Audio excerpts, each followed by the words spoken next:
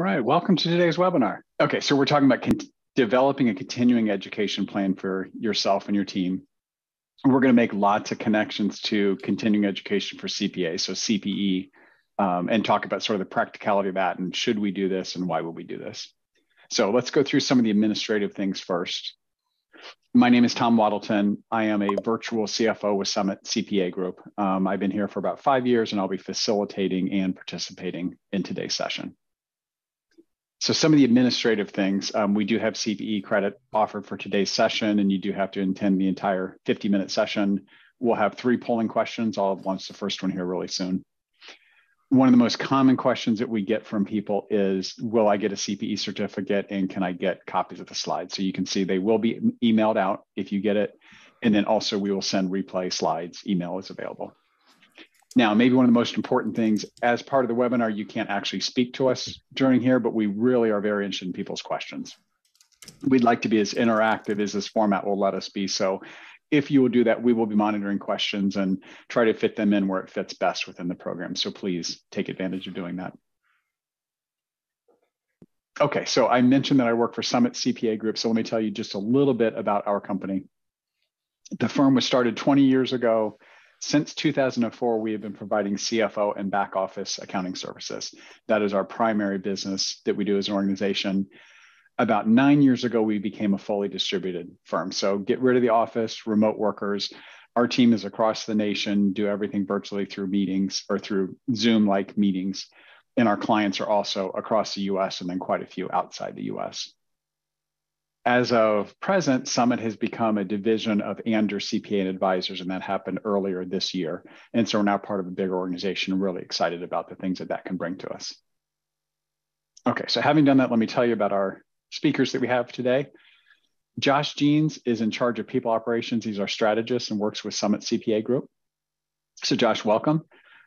Blake Oliver is the founder and CEO of Earmark. And so you'll learn a little bit more about Earmark, and we'll even see a demo of what they can provide. And so we're bringing an expert on education and CPE knowledge. So Blake, welcome. And I introduce myself here. So as I mentioned CPE, let me get us started here. You should be very familiar with NASBA, the National Association of State Board of Accountancy. They have a registry, and in many states, if you are registered with NASBA to give continuing education, then it can count toward continuing licensure. And so, for example, I'm in Indiana, and a requirement in Indiana is that you have an average of 40 hours. So a 3-year time period, 120 hours, a minimum of 20 hours per year that you have. That becomes very important. Some states, Indiana is not one where you have to be registered, but there are states where you have to be. At the same time, NASBA is really good at keeping track of what those guidelines and things are. So while we're going, I'm going to go ahead and launch the first poll question as we get started for people. Give me 1 second here. Okay, so that has been launched. So one thing I'll mention a little bit later. Depending on the size of your firm, it may be worth you getting your firm registered as you talk about education, saying, here's what I would like people to learn. It may be worth going through the process yourself so that your own team members, as they learn the things you think are important, are also getting continuing education for that. And so I'll mention just a little bit of that here in a second. Okay, so we mentioned continuing education. We're going to take this and launch from these places, but I would make the argument that there's a broken cycle of CPE. So in 3 different things, and I'll expand on the first one, that the requirement for CPE, as I mentioned, the minimum hours per year, the minimum hours for a 3-year cycle, keeping your license, doesn't equate to learning. Also, we would suggest then creating a development plan can be overwhelming. So if that's a better way to do it, and can we demystify and make that seem a little bit easier? And then is it difficult to find the best resources? So some of the argument that I will make for the CPE current model being broken, I think, and I'll just go from my own experience and from stories from other CPAs. I think people often look for, okay, it's a requirement. I need to turn in paperwork if I'm asked at the end of the period, but I'm going to try to find the cheapest, the easiest, the most efficient way to get through that without very much thought about, am I really learning and doing that? And I would argue that combining those things is a really worthwhile thing to do. You probably have your own stories. I've been at conferences where if you look around the room, it seems like a very large portion of the people are on their phones, and maybe they're taking notes on the conference. If I give them the benefit out, probably not. And so you're saying, okay, you're getting CPE, but you're completely checked out working on your email or whatever else seems important. Josh and I work with someone named Zach, who's also in our HR department. And Josh Zach mentioned that he went to my state society and was starting to teach a class. And he said in the back, he could see people with feet up on the desk and reading newspapers during a continuing education program. And he's like, is that how it works? And I said, well, I hope that that was a minority. But yes, you've got people who paid to come into a course and didn't appear to be paying any attention during that. And I've even had people who will brag about, I've got 2 sessions going at the same time because I have 2 screens. And as long as I just keep clicking that I'm active in those. So those will all be my things that would say, okay, I don't think that equates to learning that's in there. So that'll be the point that I'll make here. Josh, I guess I'll go to you and let's talk about, okay, if there's a better way, can you tell us a little bit more about development plans and maybe they don't have to be so overwhelming? Yeah, absolutely, Tom. I agree completely. If you're going to spend on average 40 hours a year doing something, you may as well make it worthwhile. It doesn't make sense to take such a big chunk of valuable time. I know a lot of people think that they're effectively multitasking while doing that. It's probably not true. We tend to have some overestimation of self when it comes to multitasking, but or maybe some people are a little more shameless and their feet up on the desk. But yeah, we really want to make the argument that if you're going to take the time, if you're going to allocate the resources to do continuing education, we want to make sure that it's effectively applied to your position, to your trajectory in your career, to the organization that you're a part of. So there's a couple things we want to talk about here. Really, in essence, what we're getting at is we want to encourage you to be more strategic in your development. What that's going to necessitate is that you take a step back and have some higher level thinking and a longer perspective on your own personal development and professional development. The first question I would have you sit with is, do you have a competency framework in place? Now, that can be both applied to yourself, your view of self and your career and what you're doing, and also can be applied to the organization that you're operating inside of. I think there's 2 pieces we want to look at with a competency framework. We both want to evaluate internal metrics and external metrics. So when it comes to my personal competency in my role, when I'm looking at internal metrics, how am I operating on a team? Am I able to move into an area of my best and highest contribution within the dynamics of my team? And if I'm not, what are the areas of competency I need to grow in so that I can really rise to the occasion and be providing my best in my current role? How does my own competency and growth therein also help to contribute to the rest of the folks on my team? What's going to give them more margin and more freedom to do their best work because I've really dialed in my own development? Similarly, we want to have external metrics when it comes to our competency.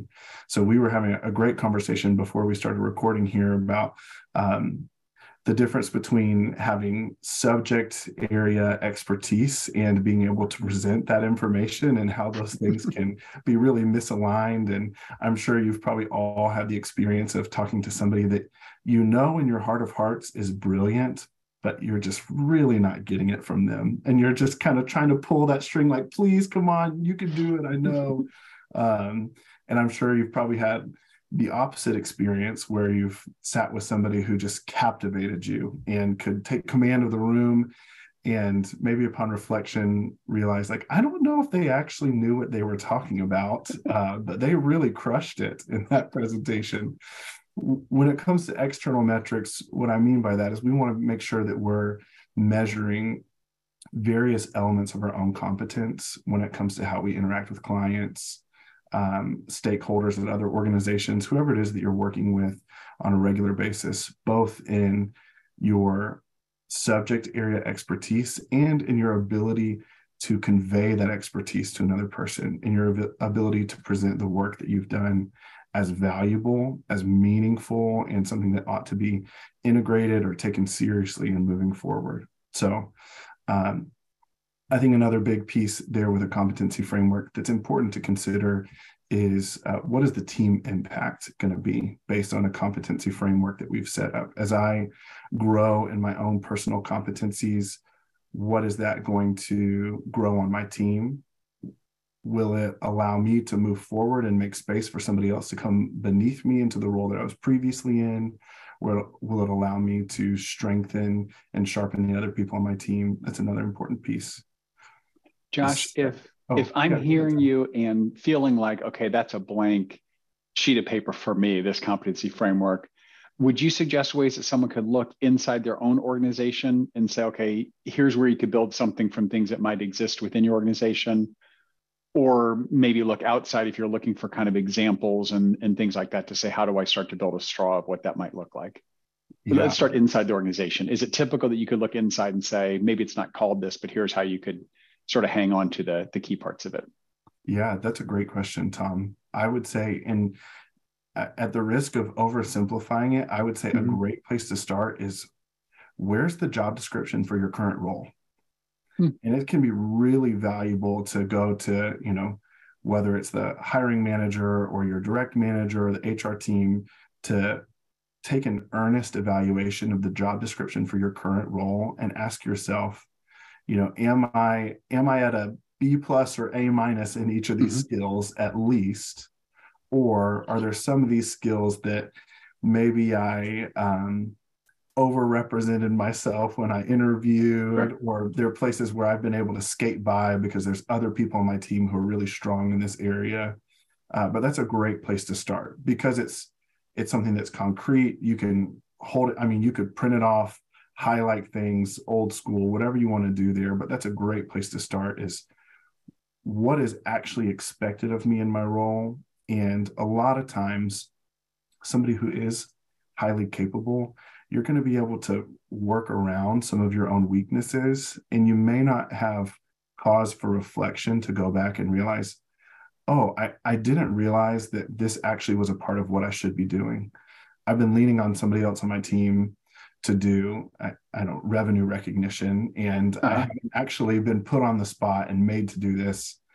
And I want to be able to, if the time comes that my trusty Rev Rec friend isn't at work, or I need somebody to lean on here, it's important to go back and reassess what was asked of me in this role.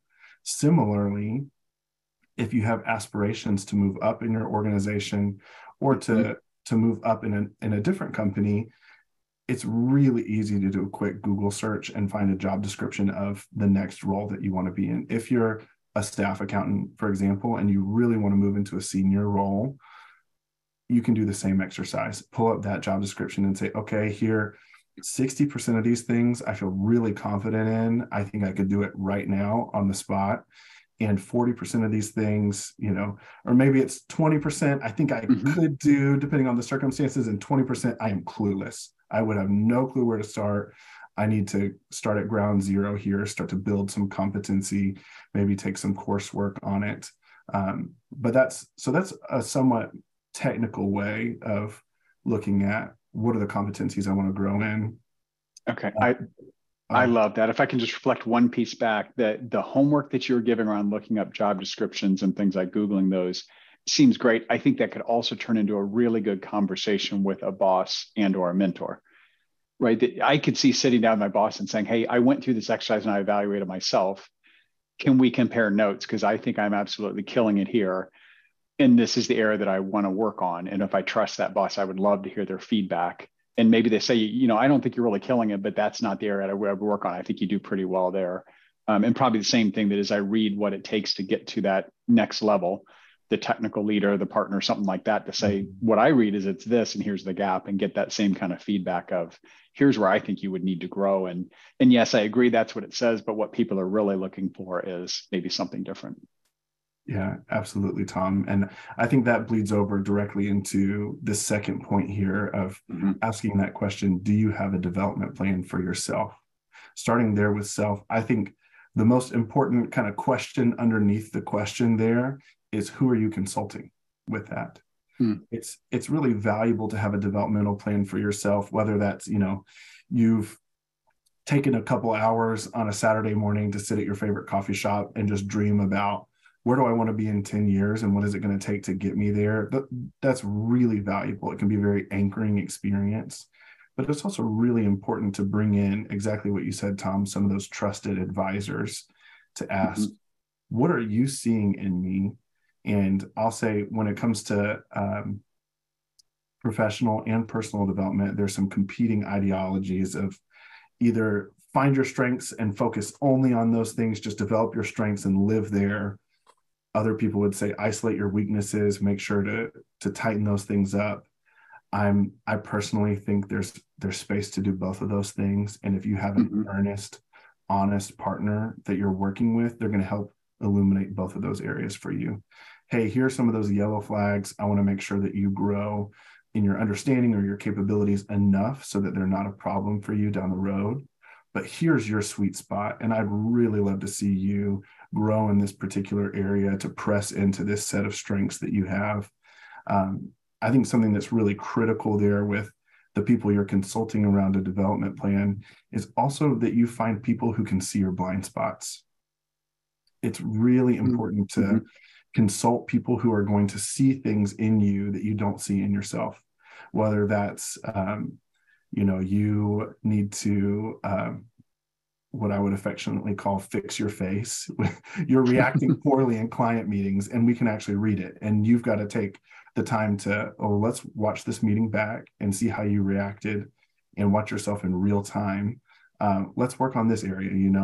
I noticed that you look grumpy when this person speaks out of turn, or you get really flustered when you're interrupted and you have a hard time getting back on track, or maybe it's a blind spot, kind of like we talked about earlier, that you're really strong in these areas and you've been able to kind of snake your way around some other responsibilities in your role because you really shine in these 2 or 3 things.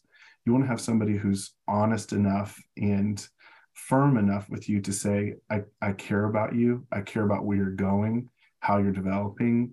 And I've noticed that these are some weak spots and you're trying to avoid them, or you're not pressing in there. We need to make sure to patch these spots before moving on to a different level in this organization or taking on higher level responsibility. So I love that question, Tom, and where you got there. I think it's important too to have a development plan for your team. The same thing with competency. As our team is growing, depending on the size of your team, how many of the people on our team need to really be generalists? How many people need to have really deep knowledge in certain areas?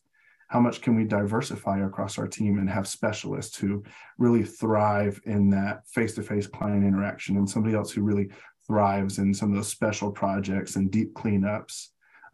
Some of that's going to depend really on the size of your organization and what your team makeup is. But it's important there that you're not alone in creating that development plan, that you've got other people that you can weigh in with. And if you're joining us and you're leading a team right now, I would really encourage you. I think the temptation is to feel a pressure as a leader to create this on your own and to present it proudly and without any hesitation. And the reality is your team will feel valued and seen, and they'll be more responsive to a development plan if they've been consulted in creating that development plan for the team. Yeah. Josh, let me interrupt for 1 sec. So I just launched the poll related to that. So let me go ahead and show these results. So you should be able to see on the screen that it looks like, 60% of the people said that either they doubt anyone has a development plan or the employee has to take their own initiative. And so you said kind of be the boss that helps people do it. Looks like it's only the 40% category that like someone is actually helping them to do that plan. So I agree with you completely. And I've worked for organizations that had a formal development plan process, and it was nice to have sort of this template and that you were expected out of those conversations. It sounds like most of our people are not in that environment. So do you have a suggestion for kind of what that might look like and how you have the conversation to say, hey, boss, here's what I'm thinking, and can you give me some feedback on that? Yeah, absolutely. Without launching a new webinar, I'll share these thoughts. Okay, sure. I think this is really starting to press in on what the future of work will look like. And the future of work is very employee centric. We're gonna have to, as leaders, lean more and more into what does fulfillment look like for our teams. And in short, we don't have the same dynamics where there's an understood employee-employer sense of loyalty over a 30 or 40-year career, where somebody's going to stick it out and they're not going to be, looking for different opportunities. We're in an environment where the amount of information available to people is so great, and the amount of insight that you can gather on other people's experiences in different workplaces is so great, that this actually becomes a huge retention tool as well. Because we're not only wanting to grow our people so that the product we're developing, the services that we're providing are enhanced, but also that the people on our team feel seen, that they feel like what they do is important, but also who they are is important, who they're growing into. And really, on the people side of things, I would make the argument that we really need to support our teams, whether we think they're going to stay with us for the next 10 years or not. Really, I want to understand that in 2022, employment is much more transient than it has been historically. And we may have somebody on our team for a season of their life, and they may move on in another season of their life when it makes sense for them. And that's okay. We happen to have several people on our team here who have returned to Summit because in their time here, they felt like they got community with their team. They got help with their professional and personal development. Maybe a move or family circumstances caused them to look at a different opportunity for a time, but they returned. And almost across the board, that's because they enjoyed their experience as an employee and the work that they were getting to do, not just the output that they had. Yep. Yeah, that's a great point. Okay, are you ready to move on to our next? Yeah, we can go ahead and point. Move on, and I'll hand it over to Blake here. Yeah, so Blake, there's different ways of doing it. We'd love to hear more about your thoughts of how might you approach getting it now that you know what you want to learn. Yeah, definitely. There's lots of ways to earn CPE these days. First, I want to thank you, though, for playing that two cellos video at the beginning of the webinar. I'm a career changer. I was a cellist before I became a CPA. So that was the reason for that video. Nice. And I used to own one of those Yamaha electric cellos myself. And I gigged in LA for about 8 months. And then I realized that playing with bands as a cellist wasn't exactly going to pay the bills. It wasn't what I really wanted to do. And so was it rock bands? I mean, was it that kind of music, or was it something different that you Yep. did?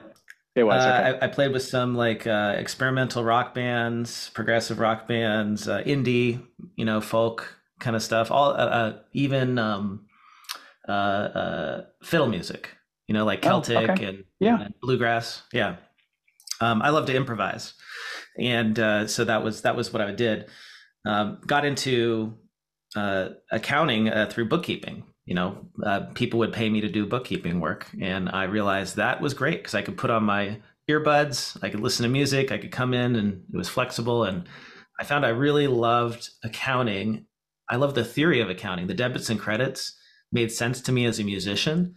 Accounting is a system, just like musical scales and chords is a system. And it's actually elegantly beautiful and simple, but very complex in practice. And that's the same thing with music theory. Music only has 12 notes, right? In accounting, we only have debits and credits, and yet we managed to create these very amazing systems and information out of it. So that's just a little bit of background on me. Cool. So yeah, let's talk about, resources for CPE. I don't know if anyone noticed, but I have a hard time sitting still. And especially when I'm listening, and like if I'm in front of my computer, I have a really hard time focusing on a webinar. And maybe that's how I ended up getting into doing webinars, is that I couldn't sit still listening to them. So I ended up doing them. Same thing with in-person seminars, though. I would, go to conferences and I'd try to sit in a room, but really I just wanted to be out in the hallway talking to all the other firm owners, because I had my own accounting firm.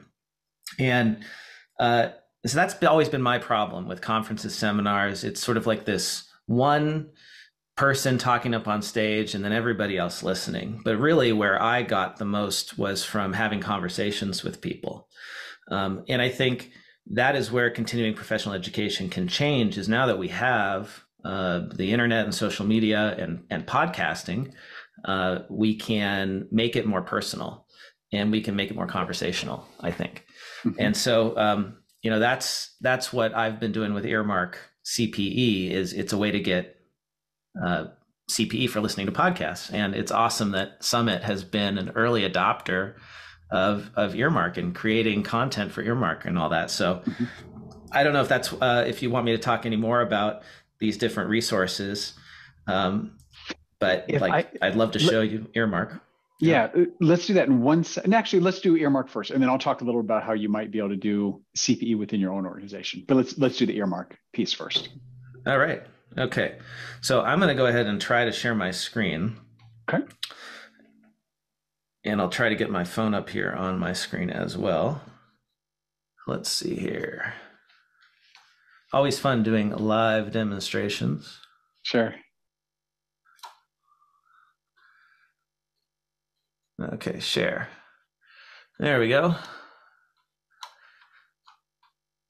Yep. Oh, and by the way, if you want to participate and you just don't want to sit back and relax, I mean, I understand if you just want to listen, but I would love to hear from the attendees. What is your least favorite part of CPE? Yeah, so if people don't mind, put that in the question function, please. And that'll be a great way that we can hear that. Yeah, I would love to know. So for me, again, it's like being able to sit still.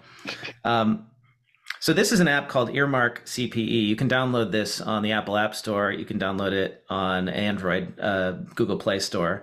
This is an app I've been working on for a year or two now. And what it lets you do is earn CPE credit for listening to podcasts. So for instance, here is an episode of the Modern CPA Success Show, What Eating Kale Taught Geraldine Carter About the Accounting Profession and Pricing. So if you wanted to learn about pricing, you can hear Adam Hale, Jody Grundon, and Geraldine Carter talk about how changing your mindset using simple solutions, can implement these strategies. And so you would simply enroll in the course. Yes, now you're enrolled. And this is the episode. So you can go listen to it. You can go watch it on YouTube. And this opens up in the YouTube app on your phone. And I think it's actually going to just start playing on my phone here. There you go. There we go. Oh, there you are, Tom. Look at that. Good, looking good. Then when you're done listening to the episode or watching the episode, and this works for YouTube videos and podcasts, then you can go to the review questions. We satisfy the NASBA QAS self-study format. So you get these 3 optional review questions, multiple choice. Those are actually optional. I don't have to do them. So I'm going to go ahead and skip them. And then I take a 5-question quiz, multiple choice. You have to get 4 out of the 5 right. And if you do, you can get your CPE certificate. Let me go to a course I've already completed so I can look at my certificate. Let's see, here's a course that I've completed. Here we go. And then this is what you see when you pass a quiz, and then you can hit that button at the top to email yourself a CPE certificate, and it's in your inbox. So, for me, this is the way that I can actually listen and focus, because I can go out and I can be listening to something while I'm walking the dog, or I'm doing dishes, or I'm doing other things, right? So I can be more productive. And to me, like that, hopefully for some of you that are listening, if you have trouble sitting in front of your computer, or you have trouble in a seminar focusing, you can download this app and you can listen on demand. So Blake, one of the questions that's right in your wheelhouse, you're showing it perfect. Someone said, what is the name of the app again? So you're showing the app, and then if you're on the App Store, and they can see what it's Earmark supposed to look CPE, like. Yeah. So if you go into the App Store on your iPhone, then you can search for, you just go to the search and you type Earmark, and we come up right there, and here we are. Perfect. And you can see we've got, 313 ratings and a 4.9 star rating on the App Store. So some feedback we got, you asked about people's questions. One person says, I agree, sitting still for 50 plus minutes is really hard. Another comment someone had said is that CPE doesn't add up for other credits other than the CPA. So I can't get credit for my college continuing education and CPA. I think there may be some course. I know people who are lawyers who they can get it for both, but it's this person, Stephanie, I assume you're correct in what you're saying. It depends on your state. Some states will issue CPE credit, will allow you to claim it for college level coursework. You just have to send in the transcript, I think, with your renewal. But it's a state by state thing. Yeah.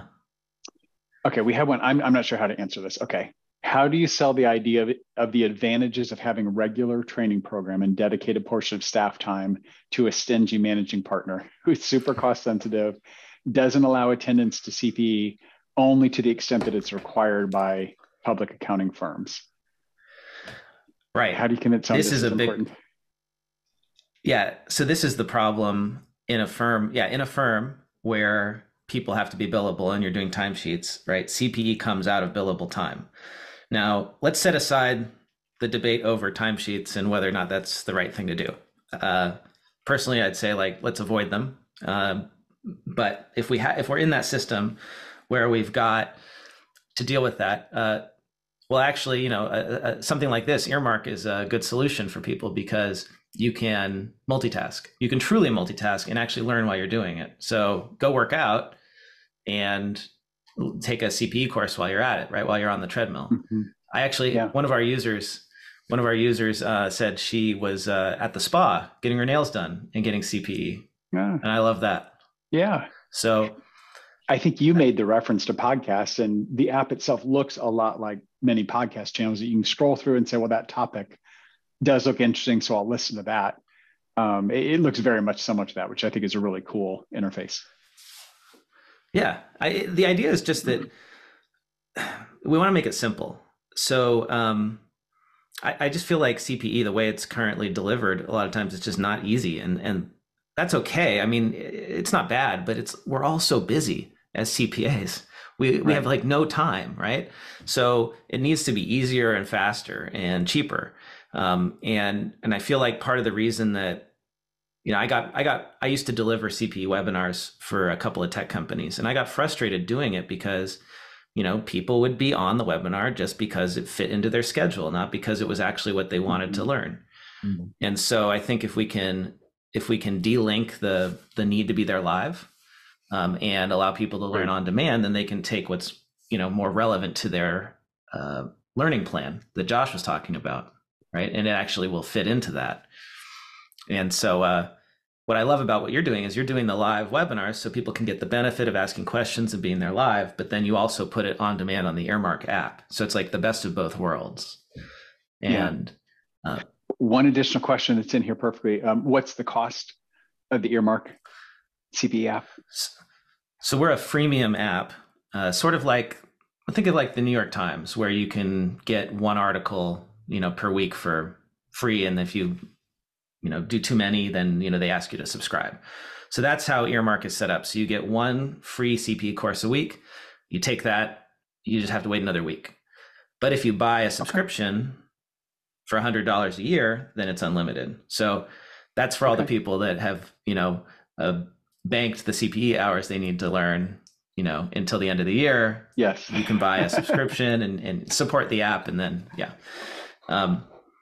So that's how we do it. Freemium, it's free to earn one a week. And then we also are adding in paid courses too. So eventually, our authors, if they create content they think is, premium, then they can put it up on the Earmark app and say, I want to charge $9.99 for this, or I want to charge $99.99 for this. It's up to them. So the idea is for it to be a platform for anyone to share their knowledge. Okay. And yeah. That's great. Okay. Go ahead, Josh. To go back really quickly to, I think it was the stingy managing partner. Yes. Something I think that's really important there that could be appropriate in this environment is to make a business case to this managing partner for what are retention metrics, what is the cost to hire for your employees if they start to get the sense that they are just being used as resource instead of being valued as a person and as a professional. And I think when we look at somebody and expect them to be at an unreasonably high billable rate without any sort of empathy or insight into their fulfillment in their role, their development, I think also we just see an increase in productivity and the quality of work when our staff get the care and the guidance and the development that they need. Otherwise, they're going to persist in doing pretty much the same level and quality of work that they have always done. They're just going to be churning through it over and over again. So I would probably present a business case. If the stingy part is what I'm really leaning into to look at, especially in this hiring market, you can be looking at anywhere from a quarter to a third of that person's annual salary as their replacement cost. And that's if you can find somebody fairly quickly. So the risk that you run of losing people because you haven't done that development for them is pretty high. And the reality is more and more firms and more of your competitors are doing it now. And that's where they're going to go. They're going to go somewhere that will see them as a whole person, that will build in time for their training and for their development and for their betterment. And the amount of firms and organizations that are doing that is growing. So their opportunities are going to continue to grow to go somewhere else where they feel more appreciated if that becomes an issue that's recurring. Yeah. So Josh, you just got a live thanks for the answer. I really appreciate it. I feel like you may have partially answered another question that came in while you were answering this. I don't know if we can totally answer this because there's a legal part, but you're probably seeing the question. Okay, since CPE could be really expensive over time and will have an impact on the firm's bottom line, I assume we're talking about the expense, is it legal to bond the staff so that they have to stay for a certain period of time? So I assume the question is, yes, I'll invest this, but you need to commit to being here for another X number of years. I think my first answer to that partly would be, I don't know about the legal part, so I'm not going to try that piece. Where I thought your answer applied, Josh, was if that really hits you the wrong way, which that does to me, if it's part of continuing education, there are plenty of other places that don't do that. I think part of letting your employer know if you're trying to do that is this is something that will likely make people not want to stay at your organization, and other places don't do that. Maybe there's a caveat around the expense. I mean, I assume if an employee's coming in and saying, okay, I want to go to 2 really expensive conferences during the year, and this is the only way I can get CPE, maybe there's an exception there of someone being kind of unreasonable or things are expensive. But in most cases, you can get CPE at a pretty reasonable cost, especially as Blake's saying, it can be free for the self-study, at least one credit a week. I mean, Tom, Josh, this is crazy to me. Like we have that somebody would think this way. I mean, I understand that there are people in our profession that think this way, that like, if I allow my staff to spend time on CPE and money on CPE, that's a cost to the firm. And like, I should get something out of it. But one of the top reasons that people leave a firm is because they don't feel like they have professional development opportunities. So if you don't give them the opportunity to learn and to develop themselves, they're going to go somewhere else. And like you said, what's the cost of replacing that person, right? Yeah. Or worse, what if they stay and they don't improve? It's just short-sighted thinking that is unfortunately too prevalent in the accounting profession. It is. Not investing in our people, Yeah. Yeah. I think like what you're hitting on there, it's hard to quantify the damage to your reputation as a firm if you become seen as this miserly group of folks who doesn't care, frankly, about the development and the wellness of your staff. And I would really encourage anybody who's in an environment like that, if you're a leader who's feeling the pressure to not spend that money to protect your bottom line, one, I would say you need to do everything within your power to be resourced yourself and to make sure that your team is resourced with things like Earmark, because the reality is the resources are out there to do this in a really cost-effective way. The second piece is, personally, as a people leader, I wouldn't offer a benefit like that to somebody if I was going to hold it over their head for the next 6, 9, 12 months, whatever that looks like, because that's going to be damaging to your relationship as a leader with that staffer. Because you don't have the ability to assess, are they here because they're fulfilled in their role, because they enjoy their team, because they find the work that they do stimulating, or are they here just because I have kind of this ball and chain situation with this big conference that I paid for them? And I think as a leader, that also would create some anxiety in me is, as soon as this timer's up, are they going to be out of here? So I would avoid that situation at all costs. Yeah. Yeah, you got a good acknowledgement of that. If I can touch on one thing, we've got the organizations on there. So let me say just a little bit about this, because this is something that our firm went through before we started offering webinars outside the company. So we've talked about a learning environment and having development plans and things like this. The third poll question was, how large is the organization? And more than half of today's participants are in organizations more than 51 people. So we've got some good sized companies. Something you should consider doing is getting yourself registered with NASBA so that you can offer CPE to your employees. And so it's a process that you can go through that we did. I don't work with NASBA, so I don't remember exactly, but it was around $1,500 to $2,000, I think, for application and process to go through. We got registered, and then our courses, of course, had to meet requirements. But as we taught things that we wanted our employees to know, they could also get continuing education for that. So it was essentially a free class. But the more important thing is people were very interested because it was CPE and it was the kind of stuff that we said was important. And some can be on the personal development kind of things like Josh will do for us. And there are definitely some on the accounting side of what we do in there. So as a leader in your organization, that could be one of the things you bring forward. And I did to mine. They said, great, and gave me some resources to help get that started. And so we did that for a couple of years internally before we decided we wanted to also offer some courses externally. Blake, any thoughts on getting yourself registered and going through that? Well, I don't know how quick NASBA was when you did it. How long did it take you to get your NASBA license? When we did the first, which was the group internet based, I think it was about a 6-month process. When we did the self-study, unfortunately, I started our self-study part like in April of 2020, something like that. And when the pandemic hit, their applications for self-study went through the roof. That was like an 18-month process. That was really a long time. Yeah, it's quite time. It just takes a long time. I remember submitting the application and it took 8 months to get them to process it. Okay. So that's a barrier for firms if they want to do this themselves. Unfortunately, that's just the situation I guess we're in because you don't have an alternative. Hey, at least it's not working with the IRS, right? Here's actually something that I would love to put out there. We just launched a subscription called Earmark for Teams. So you can sign up your firm, like all the staff in your firm, for Earmark subscriptions and pay for it centralized billing. So you don't have to buy it through the app. As one of the features we want to add to that very soon is a private channel for your firm.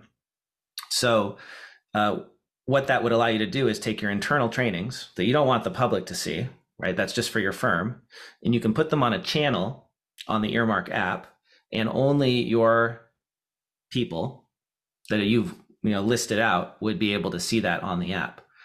And we use our NASBA license to provide the CPE for it. So you as a firm don't have to go get the license. So if there's anyone watching that is interested in that for their firm, being able to offer CPE on demand for their internal trainings, we can do that very soon. And I'd love to talk to you about that.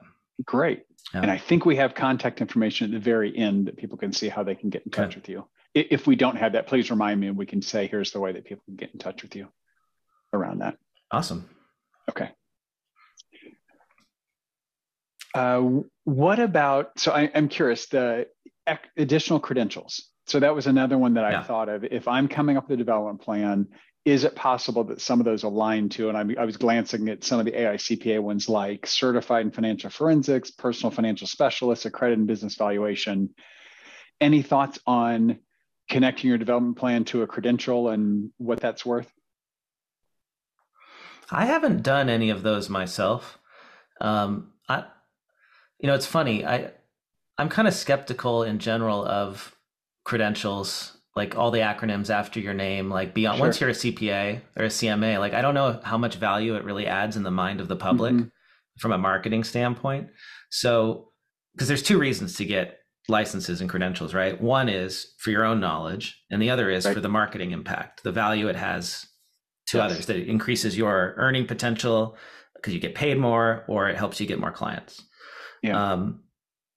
I'd be curious to know your take on whether or not like being, the CGMA or whatever makes a difference. I feel like that sort of credential is kind of like nobody knows what it is. So does it really matter? I think I would agree that is kind of how it's come out, that at least of my clients who are not in the financial world, that is not that important to them. Now, I am thinking of Josh reviewing the development plan competency framework. I could see a mentor, maybe for a firm, and I'll just pick valuations as an example. As I describe what I want to do, I could see either bouncing off them saying, hey, would it help if I do that? Or maybe that person saying, when we work with people, we offer this service and it really helps if we can tell the person they've got credentials around that. And maybe that sets you on a path of saying, well, then my CPE is going to be focused in that area. And along the way, I'll pick up a credential if that's valuable. But like, I think it's a good point to really say, okay, do people know, is it the knowledge that'll make it great? Or is it a good marketing tool for me personally that I get to sign things and people are impressed and they pay more for it?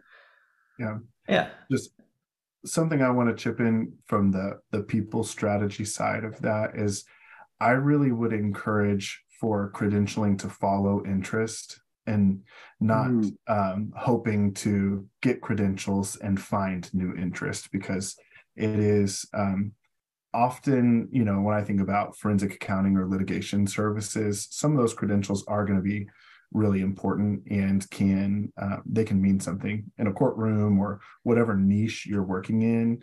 But I would encourage the people who join us, make sure that you've got an interest there and that's something that you want to press into, as opposed to taking the perspective of, oh, what the heck, I'm just going to get this extra credential and hope that it opens some doors for me, or see if I could pivot with it. I really would utilize that more of, okay, I've acknowledged here's this niche that I enjoy working in, or I find that I have skills that are suitable towards it, and I could take a step forward in an area where I'm already interested.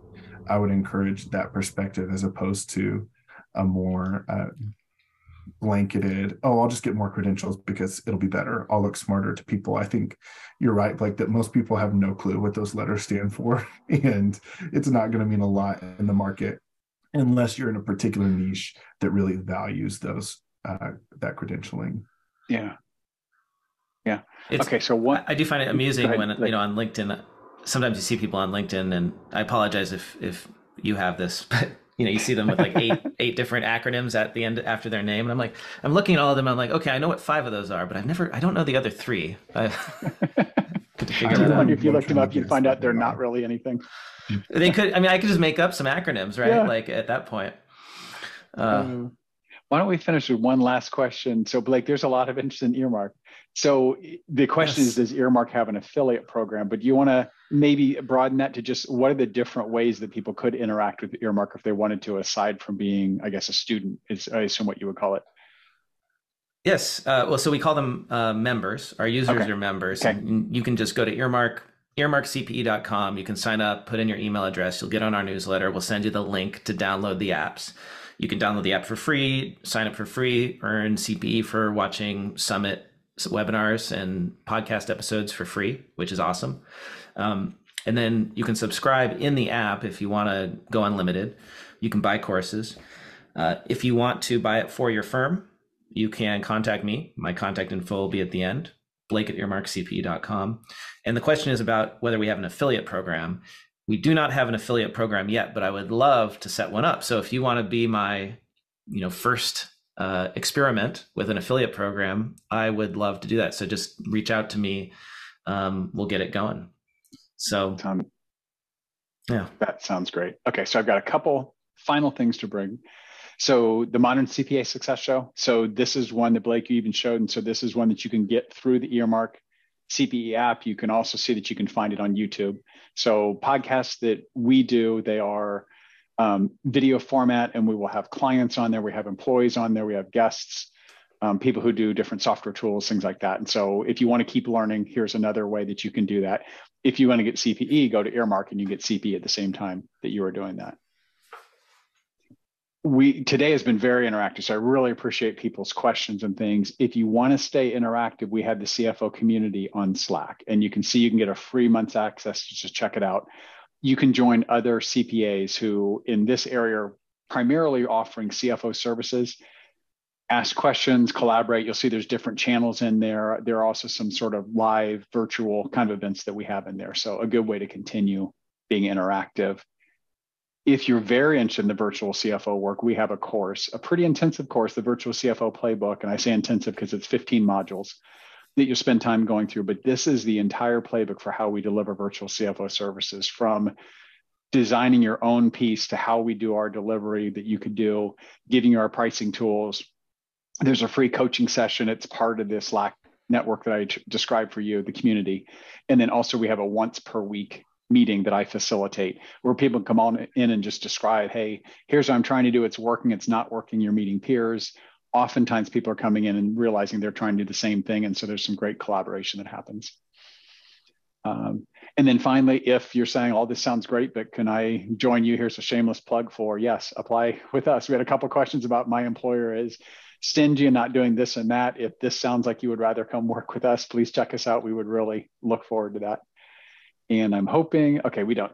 So Blake, tell us the contact for, and I don't think we had it in the very beginning. Okay, yeah. If you want, I'll share my screen and then I'll just show people the website here where they can go. That sounds perfect. Okay, cool. So it's earmarkcpe.com, and you can go to our website. You can put in your email address, and that will be coming onto the screen in just a moment. There we go. Earn free CPE for listening to accounting and tax podcasts. Put in your name, email. We'll send you the link to download the app. You can contact me at blake@blakeoliver.com. Actually, no, do Blake at earmarkcpe.com. That's the way to do it. Blake at earmarkcpe.com. So, okay. Yeah, if you're interested, love to have you as a firm, as a member. And this is on our blog. You'll see we've got information about the new Earmark for Teams feature that we launched, and you can sign up for that. That is great. Yeah. Good. Well, Josh and Blake, thank you very much. Hopefully people learned a lot from today. I know I did, and it is really exciting. So thanks for presenting a really good CPE event for us. Thanks for having me. Guys, have a great day. Yeah. Okay. Bye-bye.